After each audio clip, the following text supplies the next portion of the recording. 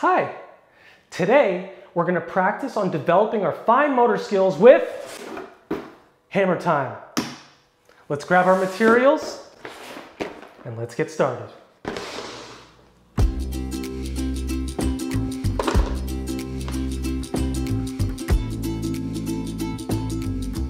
In this activity, we're going to use a cardboard box, a wooden mallet, and 1, 2, 3 golf tees.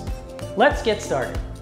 All right, what we want to do is we want to take our golf tee and we want to pinch it with one hand, and then with the other hand, we want to take the mallet and we want to hammer the golf tee into the cardboard box.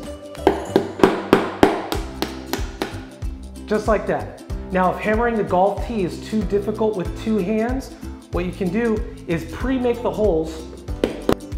Just push a bunch of holes through the box. We place the golf tee in and then hammer it in. Look at that.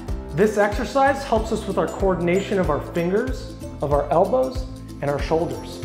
Another thing we can practice for cognitive and speech is out, in, out, in.